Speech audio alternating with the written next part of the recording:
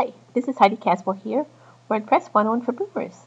And today we're talking about moving a WordPress site from, let's say you've got one of the free ones set up over at WordPress.com, and you've decided that you want to move the same site over to a self-hosted one that you can use and the files and things on that at WordPress.org. It's not really hosted on WordPress.org. You go out and buy your own domain name and you get your own host. But when you do this, you have full control of your site. You can do much more than you can with it as WordPress.com. As said, WordPress.com is not a bad place to go to learn, to see what's going on, to help get things set up till you're ready to take a site live and to turn it into a business building site. As you can see on my site, on the post here that I'm making, there's things that you should think about and read and consider before you move to WordPress.org. I love having the self-hosted WordPress. It's not sites. The WordPress.com is still a good tool. It has its own uses, but if you're wanting to make money with the site, I do suggest that you self-host it. And you can hear some information about what it really means by self-hosting. It's not, you can find that information here.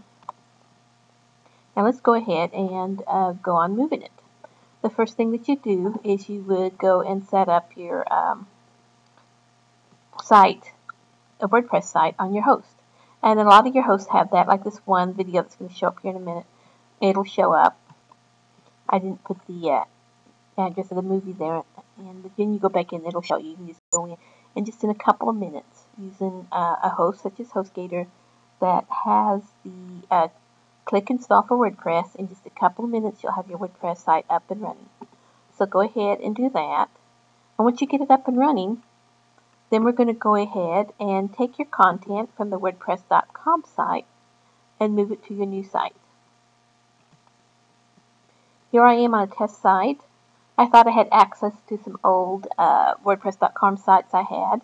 I don't remember the password, and the email I was using for them was for an email address that I no longer have and haven't had in many years. It has been probably 6-7 years since I did anything on WordPress.com.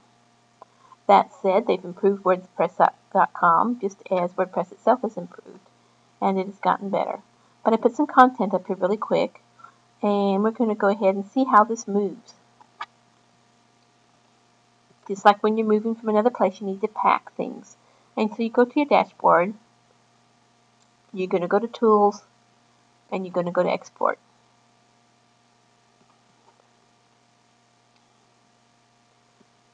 And we're going to go ahead and export all your post pages, everything, all the content.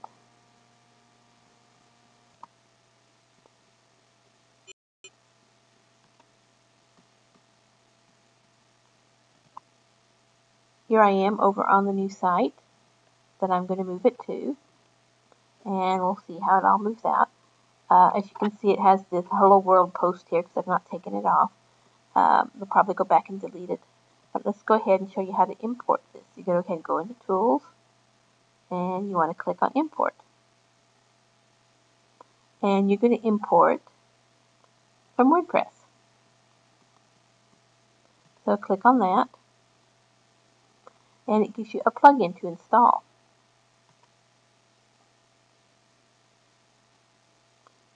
And then you're going to go ahead and activate it. And then you're going to go ahead and find and choose your file to upload, the one that we just downloaded. Okay, go ahead and click on the file that you just downloaded, upload file and import. And you can choose to have these things go to someone who is already on there if you want, or give them a new name. I think Nash Mom's okay. And go ahead and just download and import the file attachments. Okay, it is now uploaded. Let's go ahead and look and see how it looks. Okay, you can see it is now up. It put it in there. The widgets didn't move over. The images did actually move, but these are still linking, I believe, to the old ones. Very cool. It's got the new ones. Very good to go.